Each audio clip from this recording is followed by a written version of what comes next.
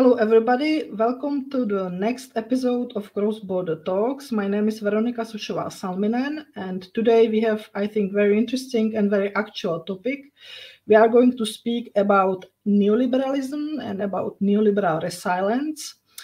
For many, neoliberalism became a kind of buzzword without real meaning. It is often repeated in the media. However, I think it is a very important term which we should be able to understand. It has particular meaning. We can see it as not just as ideology, we can see it as a particular political economic regime, as a governance system or systems of governing. And in the center of neoliberalism is most probably, we can say, it is the belief in the free market and in economic forces as a key organization principle for the societies, if we put it in a nutshell. Today we are going to speak with our special guest, Chilean scholar, political scientist Aldo Madariaga, who is joining us today from Chile directly, and who wrote a very interesting book about neoliberal resilience. This book is interesting not only that because it is mapping why neoliberalism is still so actual and so important for shaping our lives and our societies and our politics, but he also did something what not many do, in my opinion. He was trying to compare two not so often compared regions, and that is Latin America and Eastern Europe. His book, Neoliberal Resilience, which we will introduce in a while, is actually comparing 4 different examples from these 2 regions. He's comparing Chile and Argentina from the Latin American part, and Poland and Estonia from the Eastern European part. So we will today have a look at this topic, and I am glad that I can welcome my today's co-host also with us, Malgorzata Kulbachevska-Figa, who is here with us. And Aldo, hello to Chile. Hi, Veronica. Hi, Malgorzata.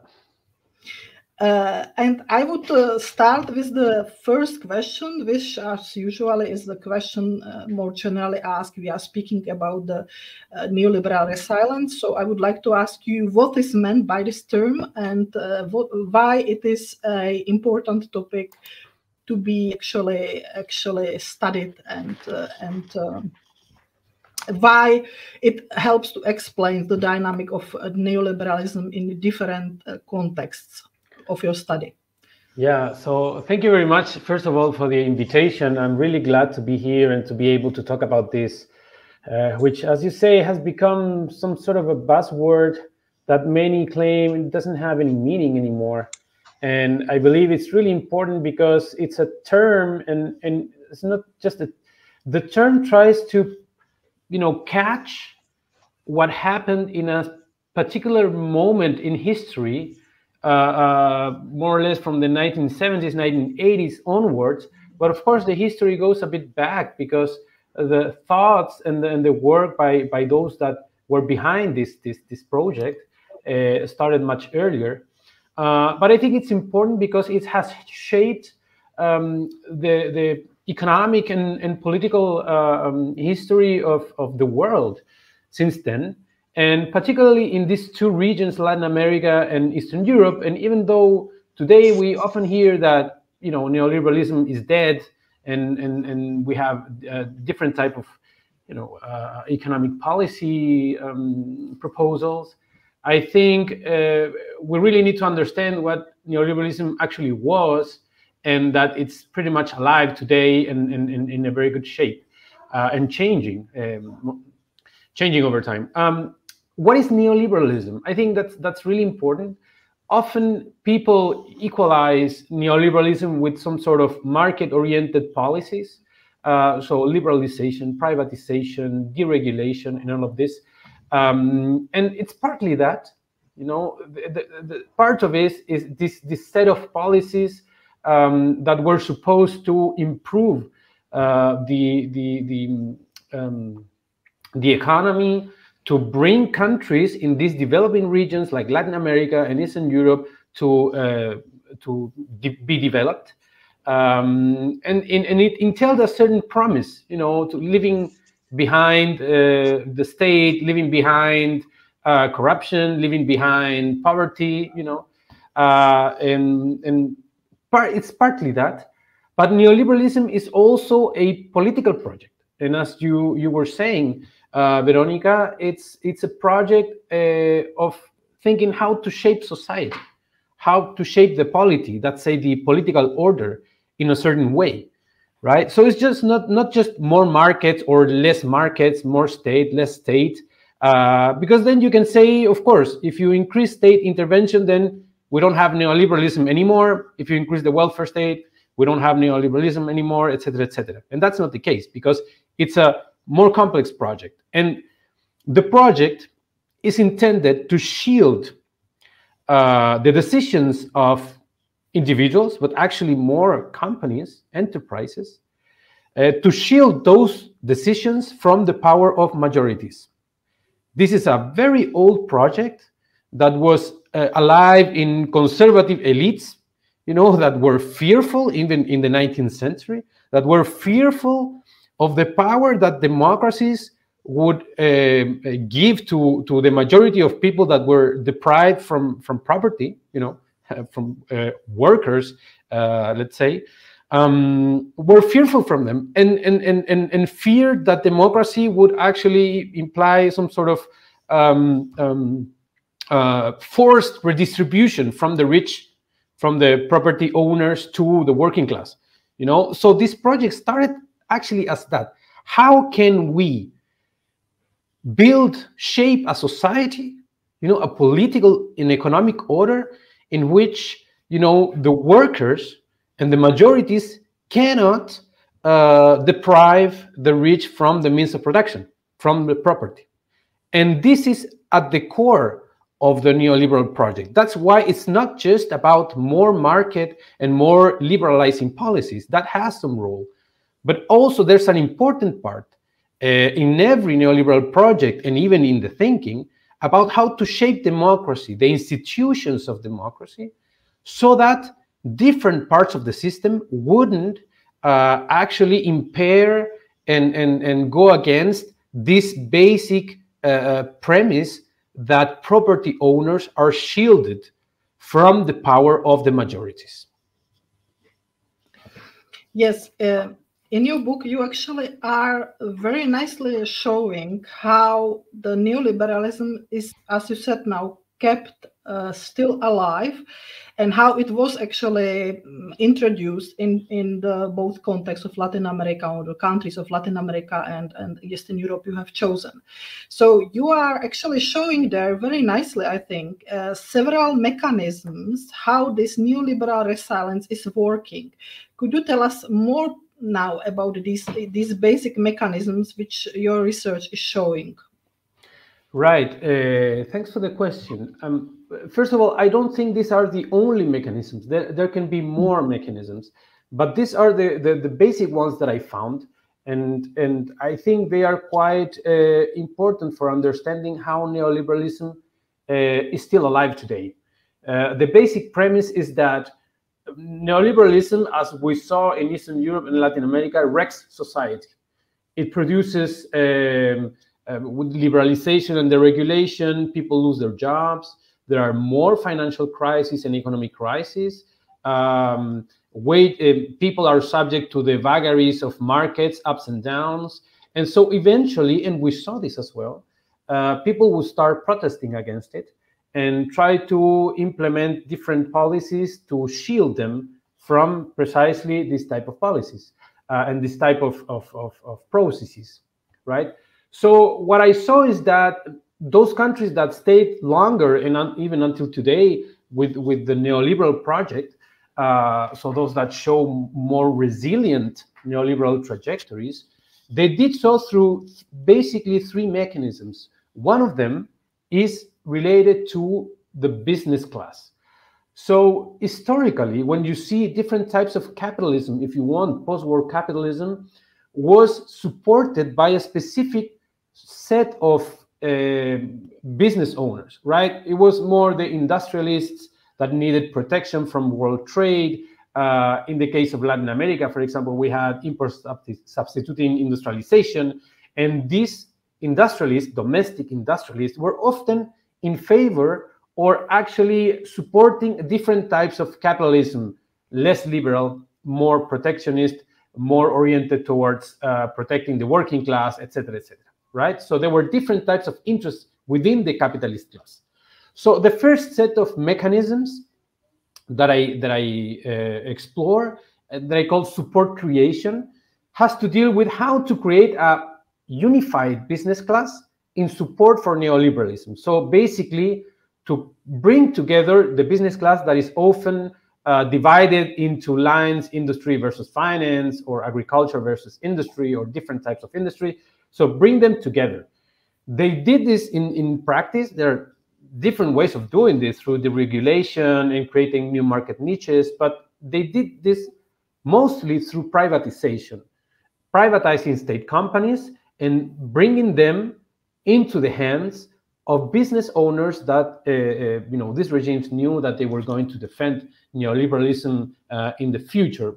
This they created in different ways. They privatized to people that they knew, that they were related to finance, for example, and sectors that usually support liberalization and deregulation in these policies. So one mechanism clearly is to unify the business class. So there wouldn't be an alternative sort of business sector supporting a more protectionist and more welfare-related type of capitalism like the one we saw in the post-war era and the one that many governments were trying to produce in the aftermath of the 1990s, for example.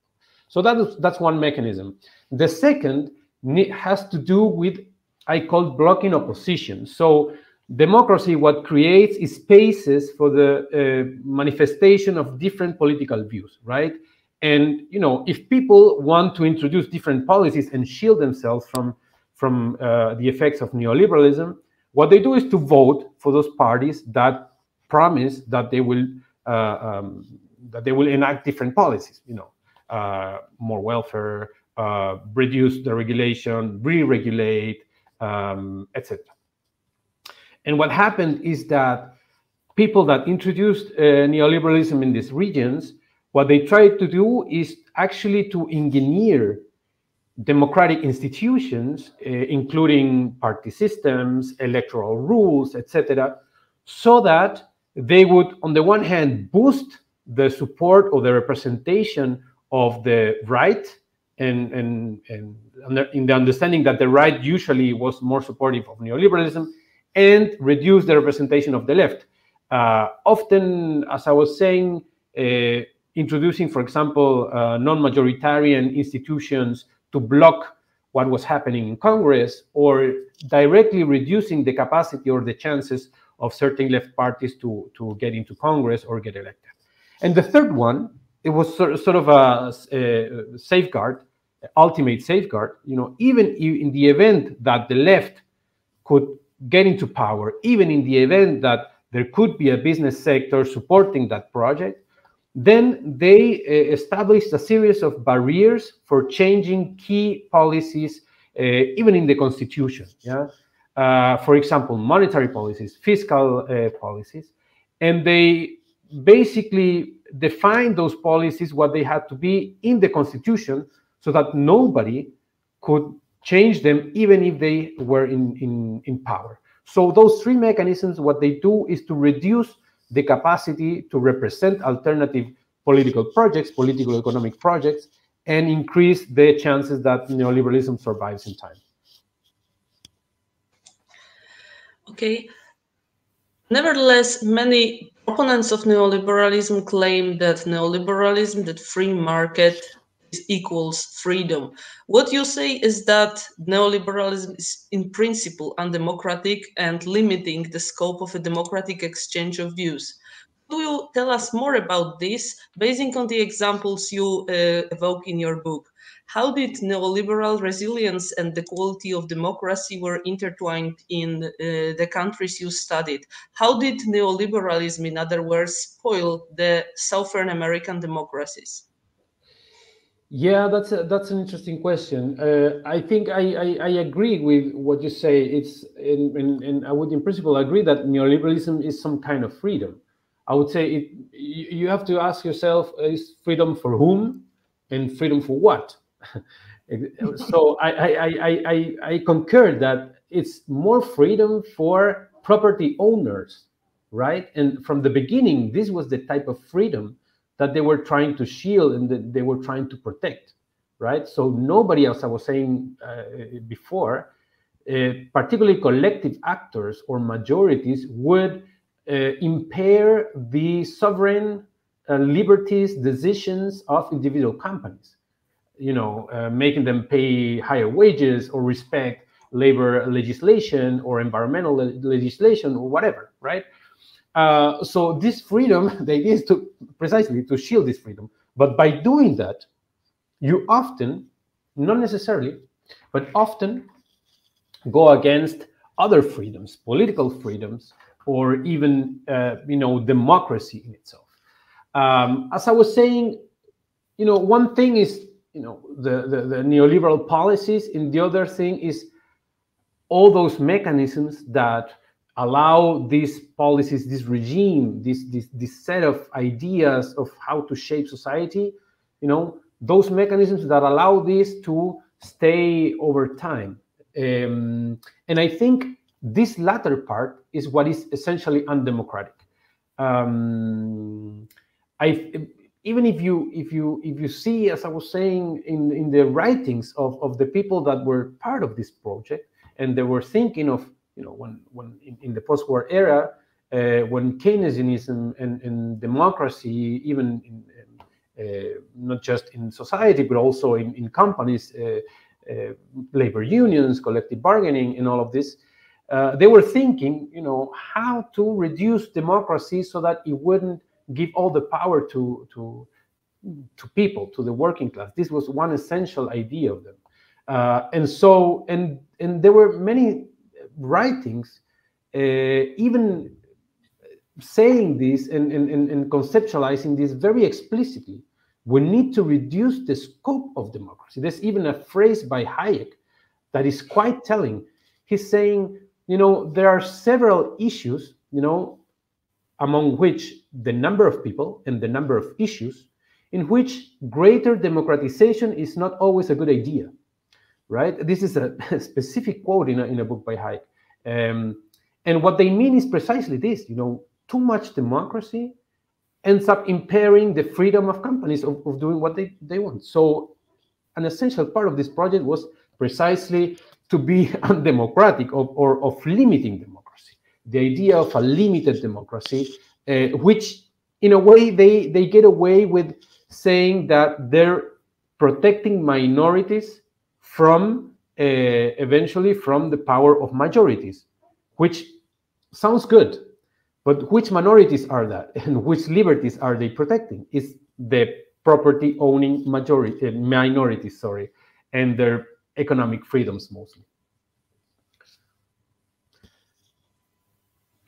Yes, I would still, because we in the Central and Eastern Europe, we are every day basically, we are reflecting, or we are seeing that it's very difficult in these societies to create any alternative development project, which would be not neoliberal, or which would be even clearly anti-neoliberal. Of course, as your book is showing, there are varieties of neoliberalism. There is no pure neoliberalism in each country. You are showing it in Poland and Estonia, but if you take Czech Republic, which is my homeland country, and so on, you see the different varieties. But still, it's very difficult to really put in the political mainstream the alternative visions to create the coalition or social bloc which would be able to put in the mainstream this clear and serious alternative. Could you tell us probably what are why it's so? What are the key mechanism of key modus operandi of neoliberalism that it is really so believed that this Thatcherian slogan, there is no alternative. There is no alternative. It really seems to many people in Central Eastern Europe that there is no alternative to neoliberalism. So why it's not alternative? Why it seems there is no alternative? Yeah, I think that these mechanisms that I was talking about, the result of this is actually to reduce the possibility that those alternatives are expressed in public debate, right? So just to give you an example, from my own country, Chile, which is one of the cases that I study, the fact that you don't have alternative business sectors, for example, wanting to change existing policies, wanting to change existing regime, funding different parties, funding think tanks, and funding studies, to support different ideas. If you don't have that, you only have a one side, support through all these means, right? We have that business class was actually funding think tanks that produce studies that supported all of the policies that were implemented, right? And that said that that's the way to go. They were funding the parties and those candidates that were supporting those ideas, right? And so in the end, when it comes to moments in which people are dissatisfied, they go to the polls to vote. What they do, what happens is that they don't have alternatives to vote for different projects, right? You may have different parties, different candidates, but since we have only one way of seeing things, and since we have only one set of funders, right, for those parties, then the political space is really reduced, right? And this creates, if you what happened in Chile for a long time is that actually the political space seemed frozen, right? You had a left, you had a right, but actually their proposals were not that different from each other, right? So they were just giving power to each other, sometimes more the left, sometimes more the right, but actually people went to vote one time, second time, another time, and there weren't many changes. And you could see that even in the political system, it was very difficult to think about different ways of doing things. I think countries are, even though we have globalization and these things, countries look at themselves a lot, and it is difficult to even to connect with alternative experiences elsewhere, right? So the political system itself, it's sort of filtering, what's happening in the world, and through all these means that I have just said, what is presented to the public debate is, what are the alternatives that we have now are, continuing on this path. So I think this situation is what generates lots of frustration as well.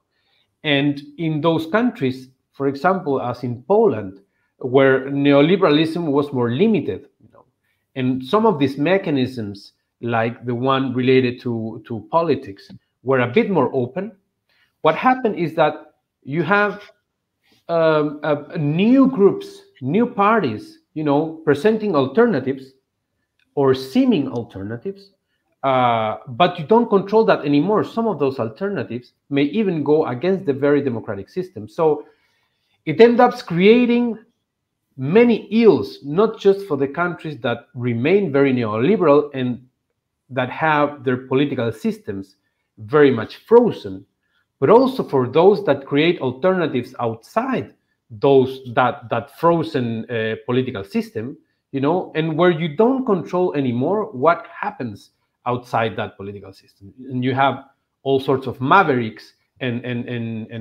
new political groups that present people with alternatives, right, that may be even against democracy or even against the people, but since what they really want is alternatives, they haven't had alternatives, they will go for them. And this creates all sorts of new problems, as we are seeing in some parts of Eastern Europe. Chile is often described as a laboratory of neoliberalism, and you have just said how frozen your political system was, and yet in 2019 it was Chile who suddenly became the epicenter of neoliberal contestation, and all the world was watching mass demonstration in Santiago and other cities, and people saying explicitly, we don't want this kind of system, we want a systemic change, and we stand up against neoliberalism. Could you tell us more which dynamic brought Chile to this moment? Why at that point Chilean society stood up to neoliberalism, and to what extent could this experience be repeated in other places you studied, including Eastern Europe? Yeah, well, this is very interesting, and it has many angles to it. Of course, it's a complex story. But if you follow a little bit what I'm just saying, two things happened in Chile. For a long time, this frozen political system that seemed to work. It was sort of a model democracy in which people would go to vote. Civil liberties were respected. There was seeming political competition, but actually no meaningful alternatives. What happened is that for a long time, people chose the exit from that situation. So what happened is that they withdrew to the private realm. They wouldn't go to vote. So voting rates were going down and down for a long time. Participation in elections was less than 50%, even now, less than 50%. Respect for the political system was the worst in the whole Americas, even being the country with the best official figures in terms of how good the political system is, how stable it is, how good are institutions, and how well they're functioning. Actually, people were the ones who most disliked political institutions and the way democracy was functioning in whole Latin America. You see, so this really created this antagonism and this detachment between the people and the political system. At some point, politicians realize this and they start undoing some of those mechanisms, try to bring new political alternatives so that they would represent all this disenchantment sentiment. And this created sort of the voice response from the people. They started voting those new alternatives, but since that wasn't enough because people had accumulated so many frustrations in time, they went to the streets, and this erupted as we saw, and it's called the social outburst of 2019, with many different demands. Some of them were connected, some of them less connected, but all of them wanting changes to specific public policies, an overall feeling that politicians were not caring for society, an overall feeling that there was a lot of inequalities that were entrenched, and there wasn't any possibility to change that. But as you see, the Constitution became sort of a focal point, partly because of the reasons that I was just saying, that many of the things that of the project of the neoliberalism was entrenched in the Constitution. So that was seen as, we changed the Constitution and we can actually have alternatives. But that was a different and very complex process. But what shows, the result of that, and we can talk a bit more about that if you want, is that these mechanisms are quite entrenched. Business community, for example, fought very hardly to maintain their privileges, and I think the population arrived to a state of such distrust with political institutions after all this time of having a frozen political system, that telling them you will have a new constitution written by a certain group of elected people, they started saying, well, we have a new Congress now, sort of writing the new constitution. We don't like this. It's not political institutions are not trusted. So all of these years, what have created is a huge gap between what can be done at the political level and what people actually want, and how to satisfy that. And we haven't really come together to think about how to close that gap. Okay, then I would like to ask you, what have we learned from this Chile experience,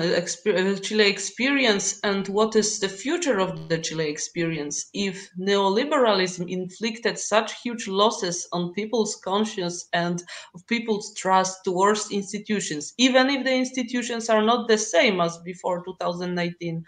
Then what is the way forward, and is it possible to fight this legacy of neoliberalism? I think it's really difficult. I think it's a very complex situation in which in which you need a new institutions, new constitution that allow a new political game, let's say, in many ways. But people don't trust that. I think, lessons that you may have is one. It's really difficult to try to freeze both the political system and the economic model in one way or the other. And this is important to understand, both for the side of those who are in favor of neoliberalism, but also those who are against neoliberalism. A main point and a main, it's a strength, but also a drawback in a way of democracy, but we should see as a strength, is that it creates competition for different alternatives. And I think these alternatives should be up for grabs and should be allowed to manifest themselves in the political system. If you don't have that, then you come to a situation in which you have a frozen political system, political order that creates this type of representation gaps, as I was saying. At the same time, and this is the problem with democracy, you need to make sure that those representation alternatives, those alternatives don't go to the extremes that want to erode the very basis of democracy. And this is what we're seeing in certain parts of Eastern Europe, for example, and also now in certain parts of Latin America, with the rise of the radical right that is not very fond of democracy from the start. So I think it's both a challenge we need to be very humble about what we can have in a democratic system, and we need to understand also that as people that may be against this neoliberal radicalness and how this froze the alternatives, we need to be very careful about allowing this political game to have, in the end, what democracy is about. Changing governments, allowing different options to manifest themselves, and try not to freeze the capacity of people to feel represented by different alternatives. I think we are coming to the conclusion of this interview, and I think everybody is able to find the book and read the book itself. The book is, of course, very detailed in explaining what is neoliberalism, what is neoliberal resilience, what is the contestation of neoliberalism, what are the three mechanisms which are behind, and is actually researching all these policy making stories, what is behind. I think it is very informative and very, very important for everybody who is in Central East Europe and who is in Latin America to have this comparison. As Aldo said, we often are involved with our own issues and own national policies and politics, but we actually share with Latin America, I think, much more than we are realizing and admitting. So thank you for Aldo Madariaga that he came to our talk and he was sharing with us his knowledge and his ideas.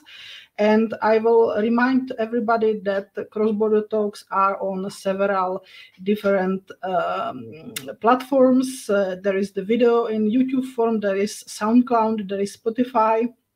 You can see us, you can listen us. You can also see subtitles on YouTube in several different national languages according to situation. And of course, we are also on social networks, social media, and we are also having own page on which you can see the newest articles about all issues around the world. So thank you very much for your time, Aldo, and thank you everybody who was with us today. Have a nice day or evening, whatever time it is. Thank you.